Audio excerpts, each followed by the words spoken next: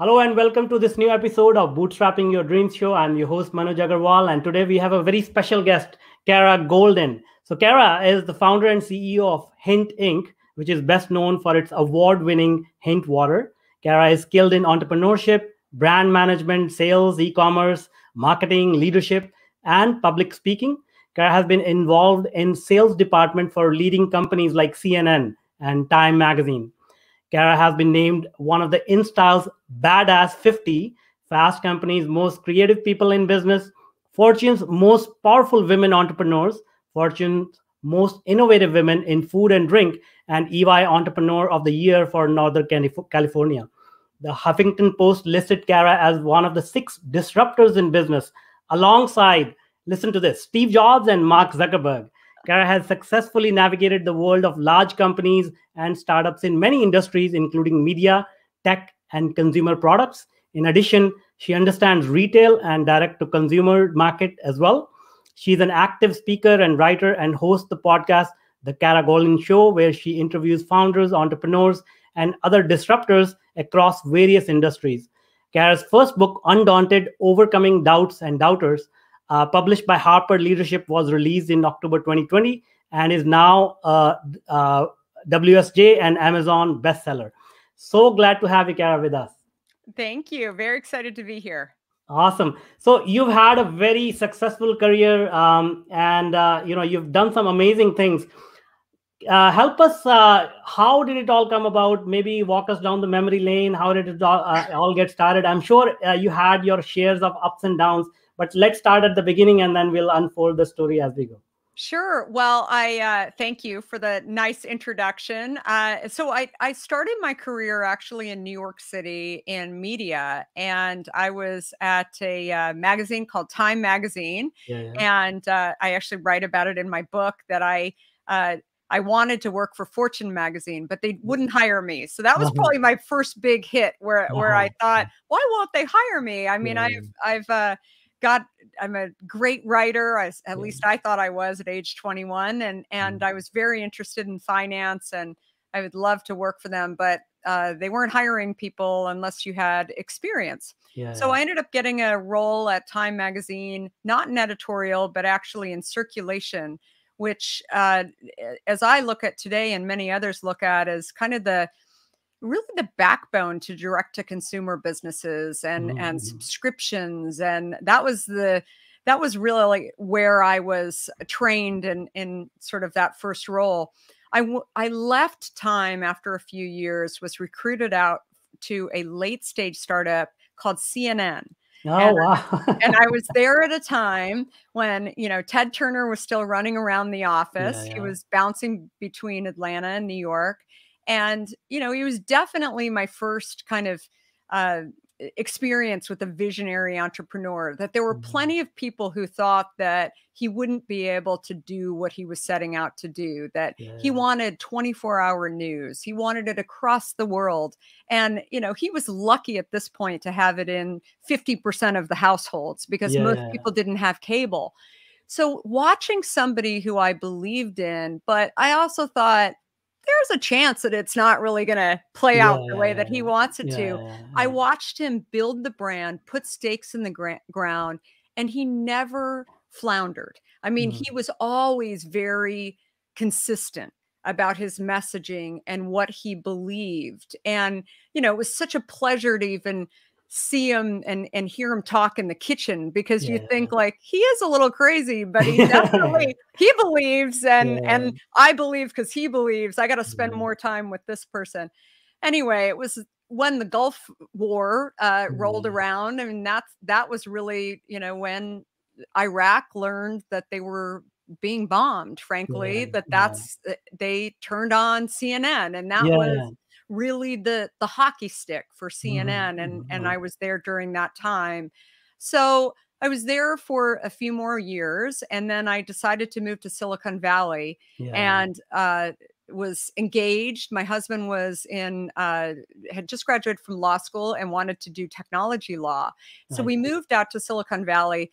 The only person that I thought of when I thought about Silicon Valley was Steve Jobs. And I had in college a computer, one of the first Macintosh computers. Yeah. And I was fascinated by how small it was, a little bigger than they are today, but also just that it was aesthetically interesting. It was whoever designed this machine, it was simpler than the rest of the computers out there. So I thought, how do I get a job at Apple?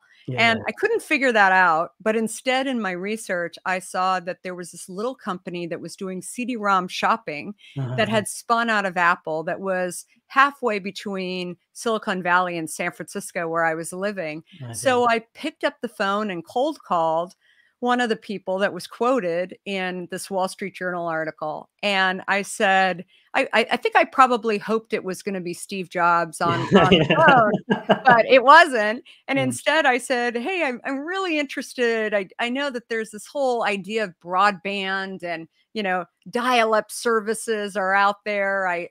And more than anything, I love the idea that graphics could be put onto a disc.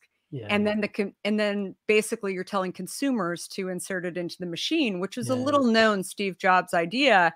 And I thought, I get it. I'd love to just grab coffee with you. I'm not really looking for a job, but it'd be great to do that. So I go for coffee, and suddenly I have a job offer. And my job offer was, to go out to catalogers and retailers.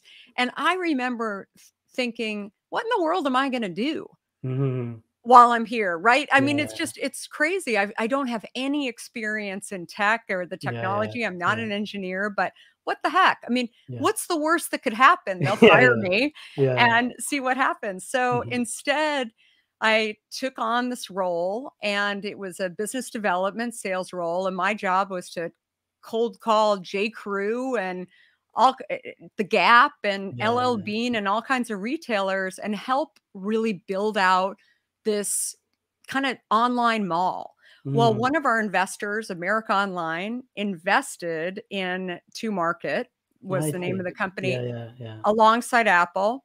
And then they acquired us when we needed more money. And part of the acquisition was to build out exactly what we had done on the CD-ROM on America Online. And they invited me to come and run their partnerships, the retail partnerships for this online. So there was a small period of time where I was running the disc as well as the online partnerships. And the idea was that we could offer retailers this 2 different platforms while broadband was catching up and all the different technology was catching up. I think more than anything, what I learned during that time was watching people like Ted Turner, watching people either working directly or indirectly for people like Steve Jobs, then Steve Case, incredible entrepreneurs who there was a chance none of this was going to happen. And they were having fun, and they were learning along the way, and they made mistakes, and they made failures. And I loved all of those experiences, because I thought, it's risky maybe to some, but I'm enjoying it. Every day we're building, and we're continuing to go on. Well, at the end of 7 years at America Online, that's when it was $1 billion in revenue. Many stories from working with retailers, including working with Jeff Bezos, where I was helping build a bookshelf up in Seattle with him, because he wouldn't meet with me unless I took the time to his time, basically at 5:30 in the afternoon, to do that. So many amazing stories along the way. But basically, it was $1 billion in revenue after 7 years, and I decided to take a little time off. And it was at that moment when I didn't plan on launching my own company, and certainly not launching a beverage company. I really thought that I was probably going to do something else in tech. But it was when I looked at my own life and what I really cared about, and really kind of the puzzle that I was trying to solve in my own life around my own health. And I was trying to lose weight. I was trying to clear up my skin that had developed terrible acne, and my energy levels. And I thought, I never used to be like this. Why am I like this now? And when I started looking at everything that I was eating, and drinking, I finally stumbled upon my diet soda, my Diet Coke in particular.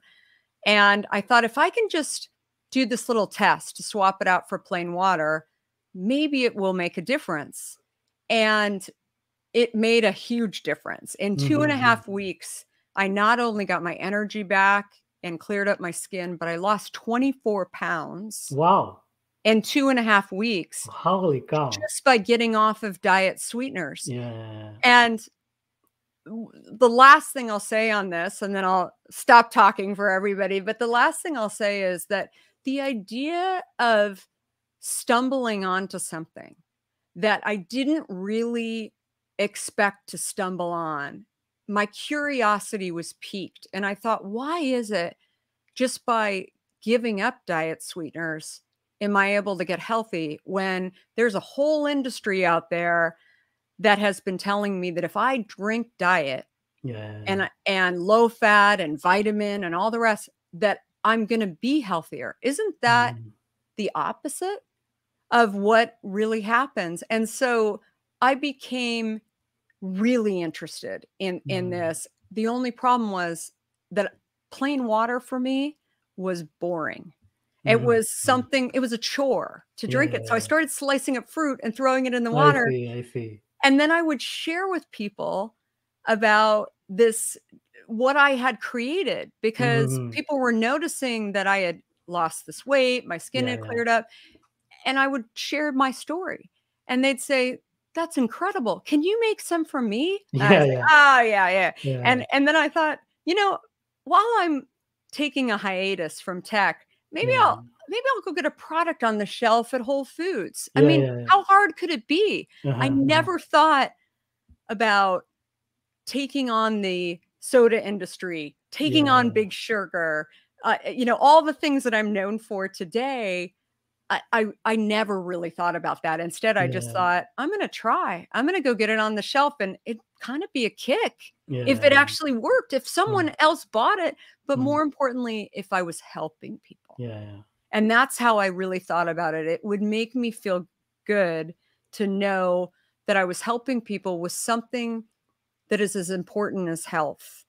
And I think having my own experience, having my own challenges, that was the thing that I was most passionate about. And it's a lot of what I talk about in the book as well, that while I thought it would work against me to actually come from tech and not having been in the beverage industry, what I realized was actually a lot of the skills that I had developed, combined with my own passion and my own curiosity and interest in health and the change, was exactly what was needed to go in and disrupt an industry. And I not only was developing a new product, but also developed an entirely new category for in the beverage industry, which hadn't been developed, called unsweetened flavored water.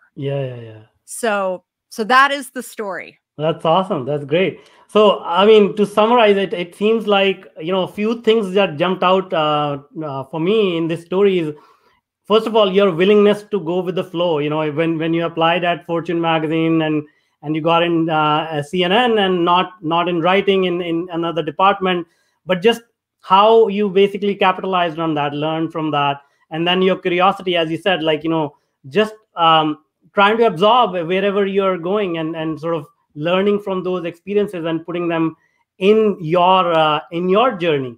And lastly, the more people, the more successful entrepreneurs I talk to in my own journey, I find that same common thread. Like, there is something that happens in their life which sort of gives them the passion to keep pushing forward. Because as you said, it's not easy at all. I mean, once you reach a certain stage, people just look at the tip of the iceberg, but they fail to see all the struggles and the failures behind the scenes. But if that passion was not fueling it, it's very easy to give up, isn't it? Yeah, I describe the journey of an entrepreneur like this, and I know you're a serial entrepreneur, so let me see if this resonates with you. But it's like, if you don't enjoy doing puzzles, then you won't really love being an entrepreneur. Exactly. Maybe you don't get a chance to do puzzles very often, but it is a good gauge for me whether or not you allow yourself to do, and I should say, a new puzzle that you've never done. And by the way, no one's given you the picture. So you have no idea what's in front of you, but you think, I'm going to go try. And then along the way in your journey, somebody walks up and they take a handful of the puzzle pieces and you're like, wait, what? Where are you going? It's not that it isn't, you can't do that. I'm right in the middle of this. Everything's going great. Everything's wonderful. I'm not going to be able to finish the puzzle if you don't give them back, but they never do. And they just walk away. And then you just say, okay. And then you just keep trying and thinking, okay, what else can I do along the way to finish this puzzle? Then you find out that those puzzle pieces, you didn't even need them, right? They left. You were very upset about them, but you kept going and you kept figuring it out. And then along the way, you find out that those puzzle pieces end up coming back. And then you're like, awesome. They ended up coming back because I was able to finish the rest of the puzzle. Now they're coming back. Now I see the full picture.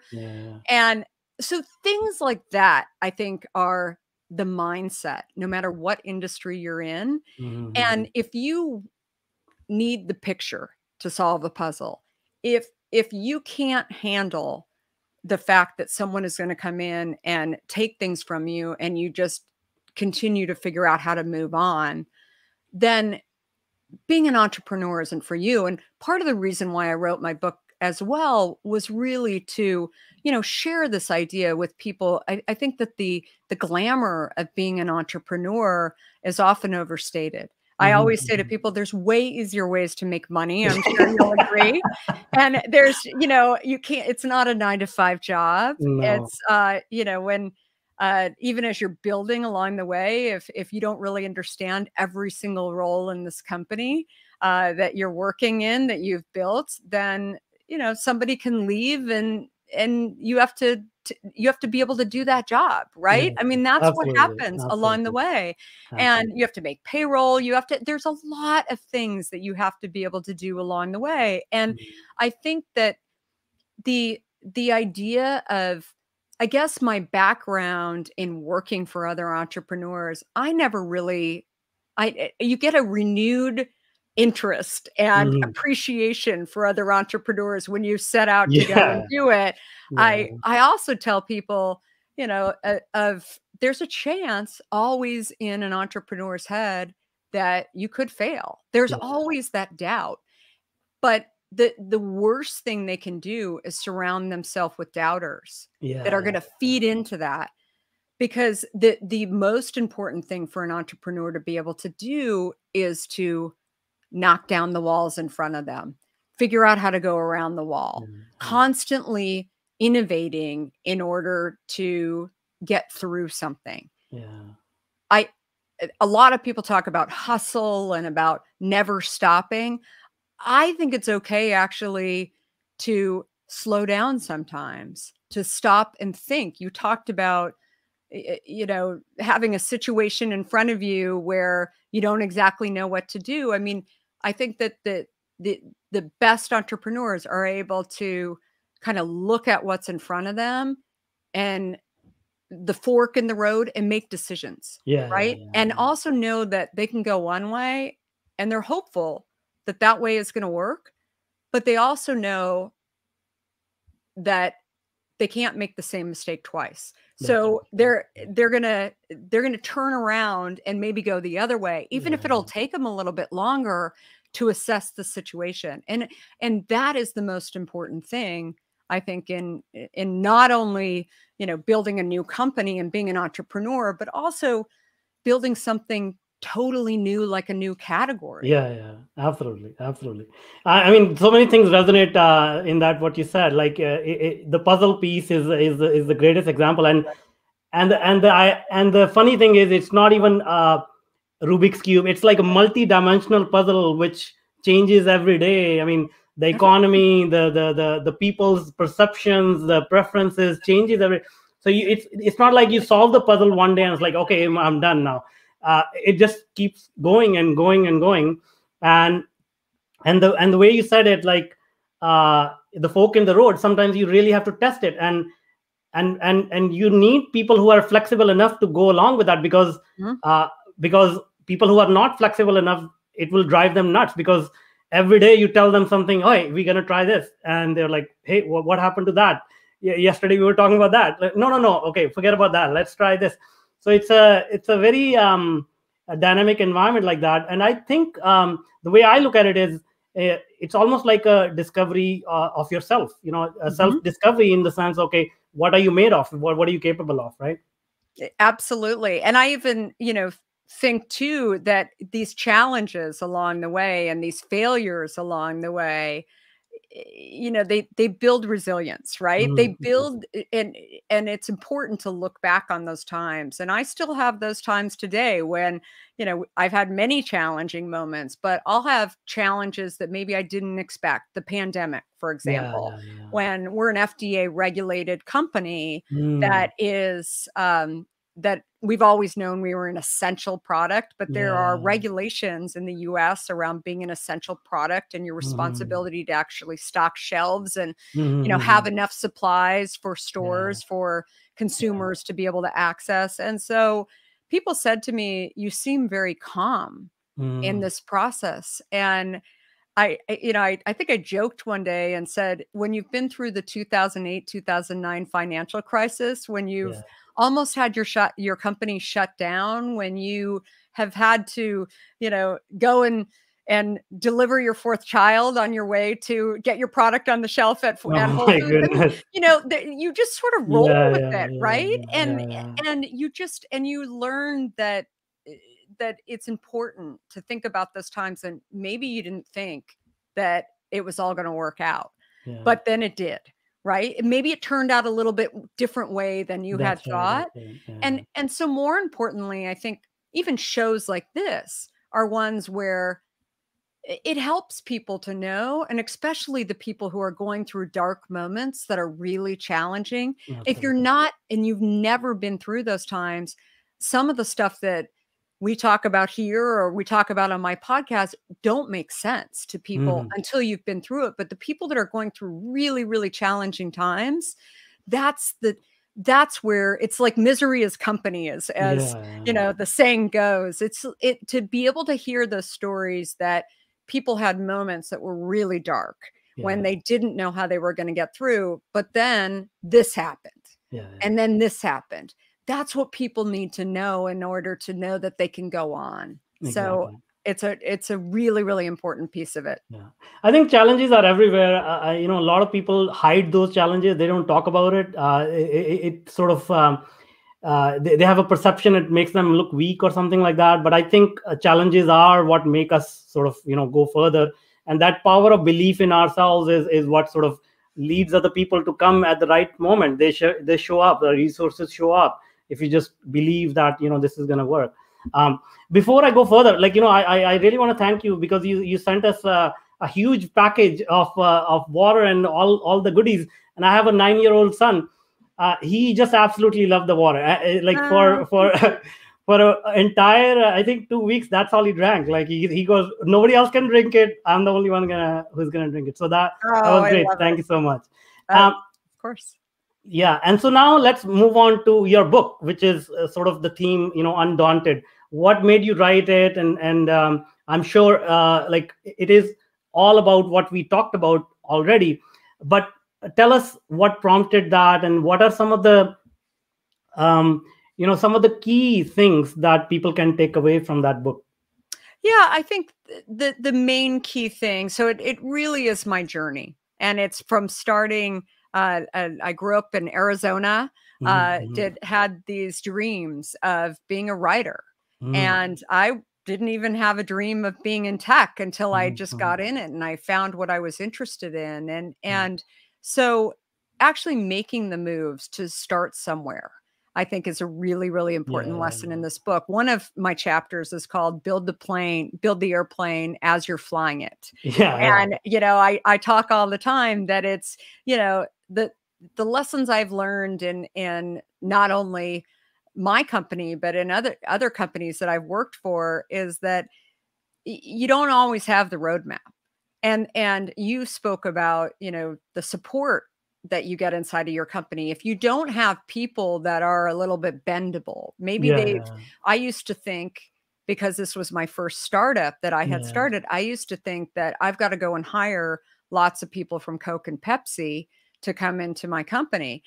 Not having experience, they joined the company, but then those people were not the right people because they were used to following orders, right? They were used to thinking that this is the way you do it, versus actually saying, could we do it this way? They'd say no. And I'd say, why? And then they didn't have the answers because no one had gone through that process. And so you need people who are curious. You need people who are willing to fail. You need people who are excited and passionate about your product, but also excited and passionate about you and believe that you are going to do this, but also are willing to test things along the way. And those are the stories that I tell in the book too, not only my own experience, but also finding the right people, recognizing that, even if in our case, when, we had one of the stories in the book is getting kicked out of Starbucks, and we were in Starbucks and, almost 7,000 stores across the US. And as that was a very exciting day when we got in there. We were surpassing our goals in Starbucks, but when they got a new buyer and they started having strategic discussions internally at Starbucks, they decided they wanted to offer food in their cases. They didn't have food prior to us being in there. They had a couple of cookies, but they didn't have any sandwiches. And so when I got the news that they were going to pull us out of the case, that was a bad day. I thought, you can't do this. We've been meeting all of the expectations, but they had expectations for their business too. And so it's a story about learning. Don't put all your eggs in one basket. Things can happen when people change strategies that are better for them. And also become aware of, you can't stop. You need to figure out, what else can I be doing? And that's when we got an email about 2 weeks after the Starbucks situation from Amazon. Amazon was just starting their grocery business, and they hadn't launched beverages online.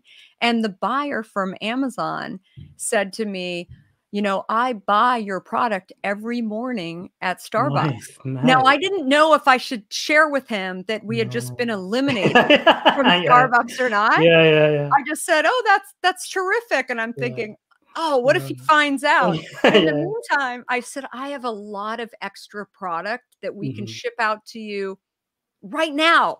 Like this minute, I can ship it out to you. And he said, oh, that's great. I'll wire you the money right now. That's terrific, because we really want to get this launched. So again, understanding that if you are open to other possibilities along the way, we didn't have online direct to consumer in our plan. Today, during the pandemic, that business tripled for us. Almost 50% of our business is direct to consumer.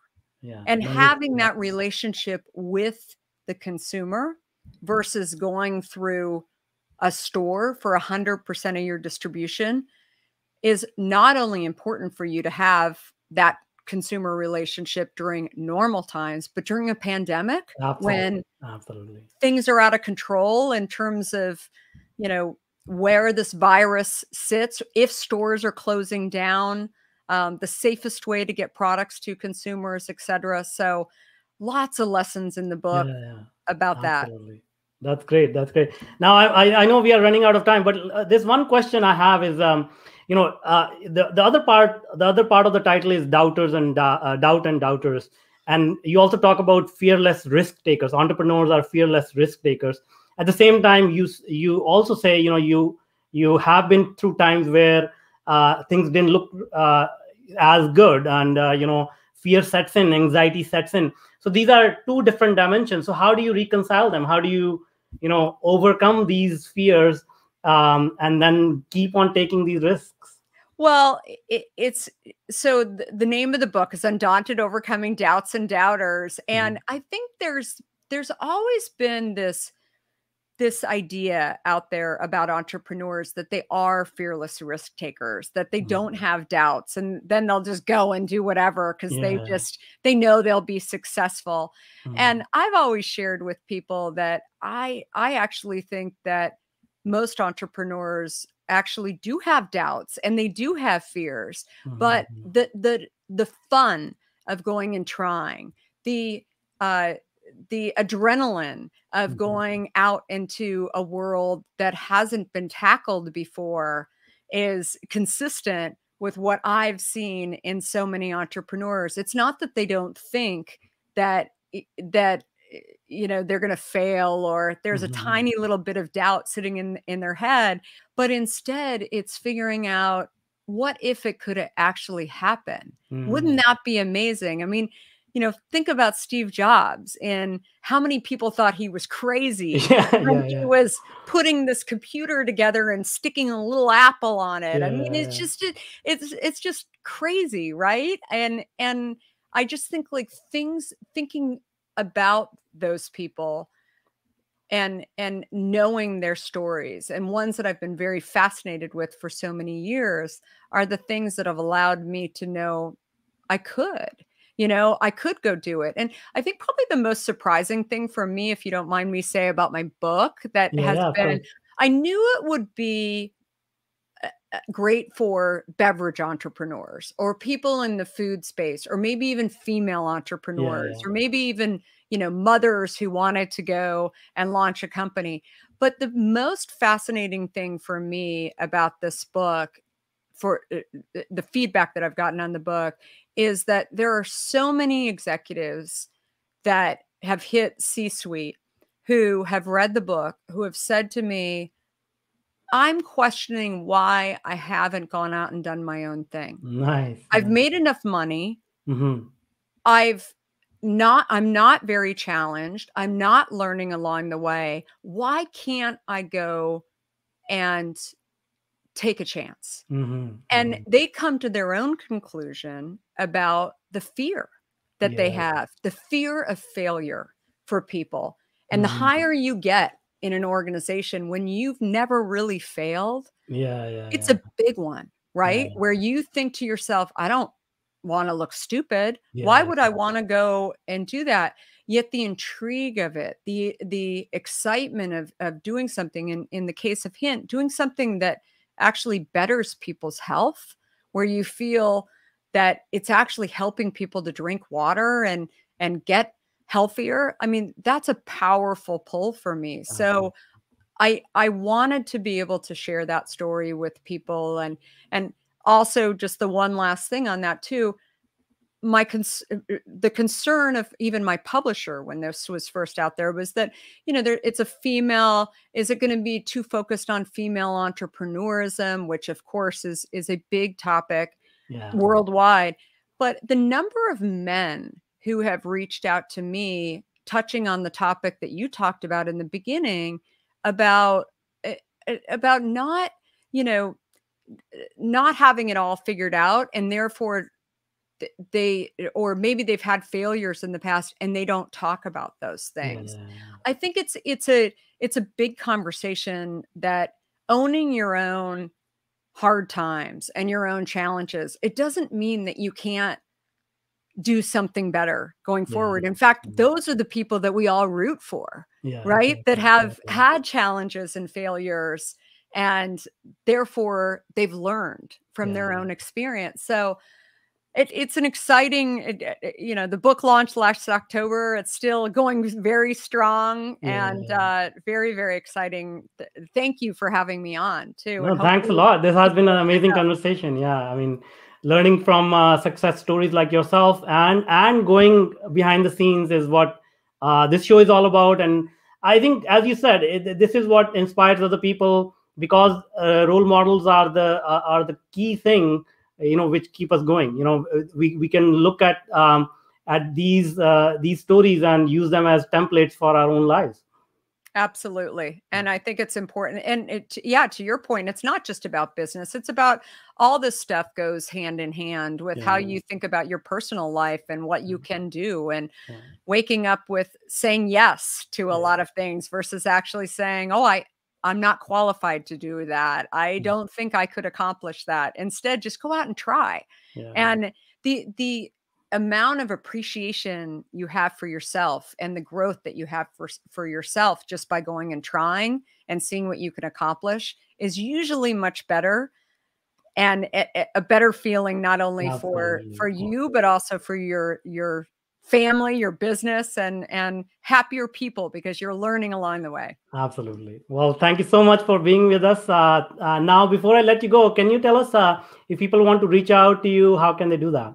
Sure. All over social media platforms, where we met actually at Kara Goldin with an I. And absolutely, I would love to hear from you. Hopefully you'll get a chance to order the book. It's available worldwide. It's also on Audible. It would be terrific to see to hear more from people. Absolutely. We'll put those links in the show notes so that people can reach out easily. Thank you so much. Thank you so much. Thanks.